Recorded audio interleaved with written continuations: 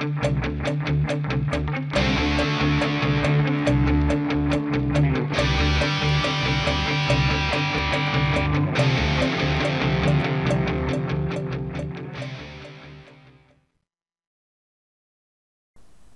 everybody, my name is Gerben and I'm an instructor at Juniper Networks Educational Services.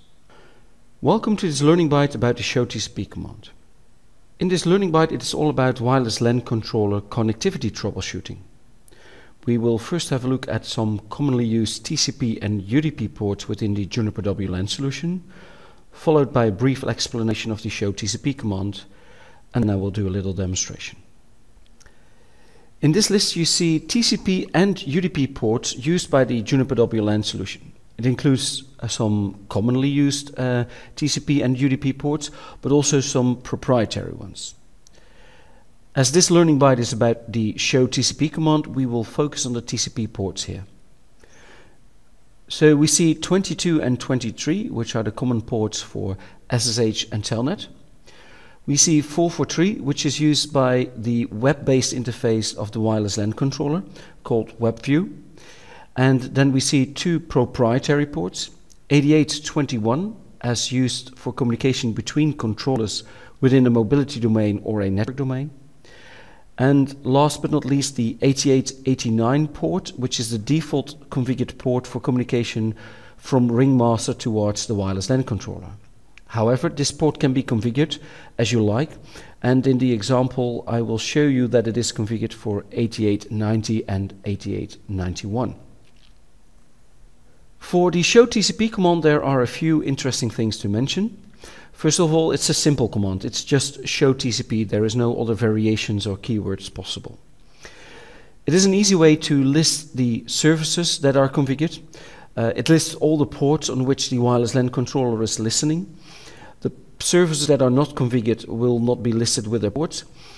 It also includes some commonly used proxy ports. However, there is one slight disadvantage due to this. As it is listening on these ports all the time, it's a little bit difficult to tell whether HTTPS services are enabled, yes or no. You just have to verify the configuration for that purpose. It also shows currently established TCP connections, and this includes session details. Now let's have a look at a controller. Here we have our first controller that I'm connected to.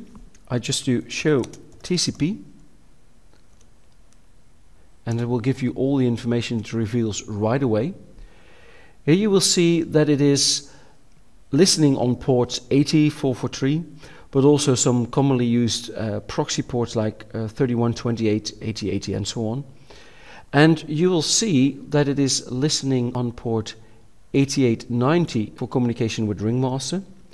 That is how it is configured in that way. The default, as said, is 8889.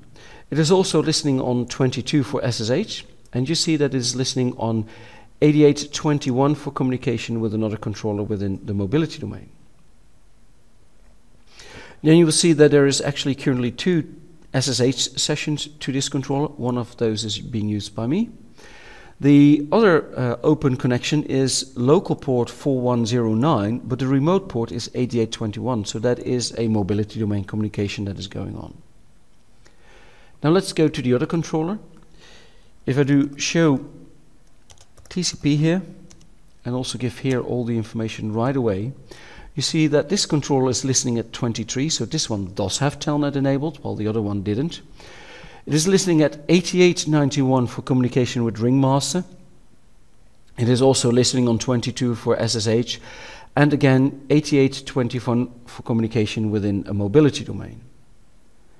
Now also here two SSH sessions, as you can see, but the interesting one is here, the local port is 8821 and the remote port is 4109, so this is the opposite connection of what we have seen on the other controller as the mobility domain communication. So a nice overview of all the ports that are listened to and active TCP sessions. Thank you for joining me on this Learning Byte. I hope you found it useful and would like to see you on the next one. Visit the Juniper Education Services website to learn more about courses. View our full range of classroom, online, and e-learning courses. Learning paths, industry segment and technology-specific training paths. Juniper Network's certification program, the ultimate demonstration of your competence. And the training community, from forums to social media. Join the discussion.